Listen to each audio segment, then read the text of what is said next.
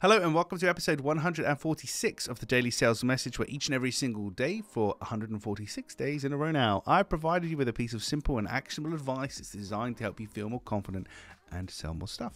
If you're new around here, my name is James Newell. I teach people how to sell, and I take a very different approach. I've broken sales and selling down into a 500 plus component methodology where I can get extremely granular and tell you how to do very specific things in a very specific way using simple, actionable, behavioral based, human based, simple things. No trickery, no techniques, no persuasion, just simple, actionable stuff.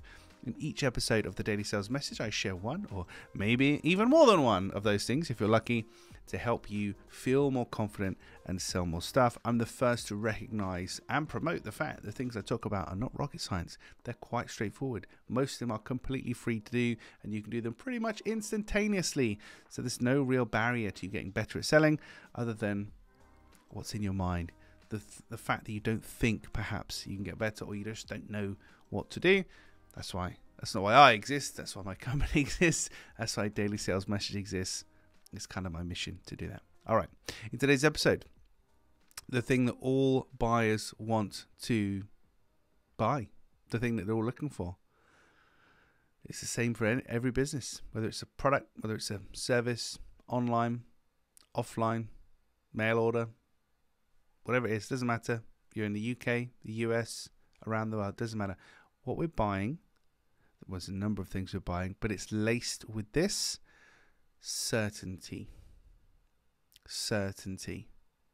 That's really what it comes down to. We're buying certainty.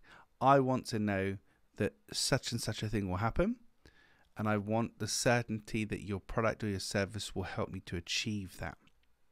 That's what I'm looking for.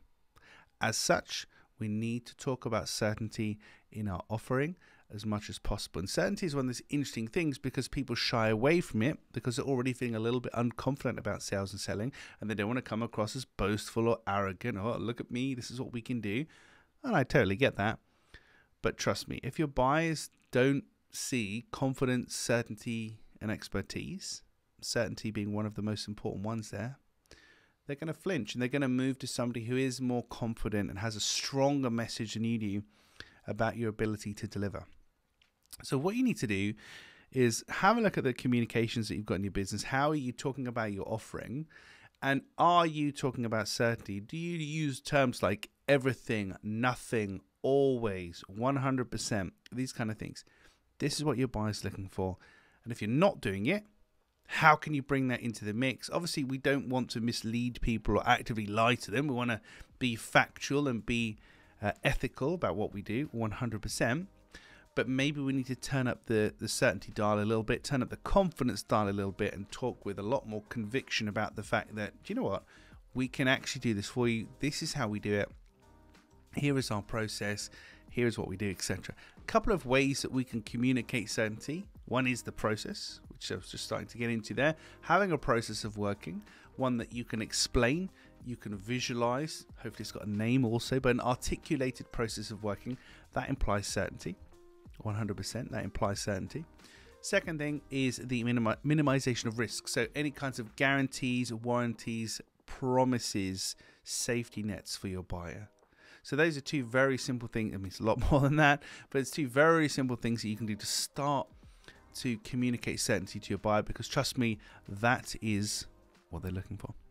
Well, that's it for this episode of the Daily Sales Message. Hope you enjoyed that one. Tomorrow we are talking about leaving people in a certain way. Leaving people in a certain way. I'll explain more about that in tomorrow's exciting edition of the Daily Sales Message. Thank you for listening. I do appreciate it. I'll see you tomorrow.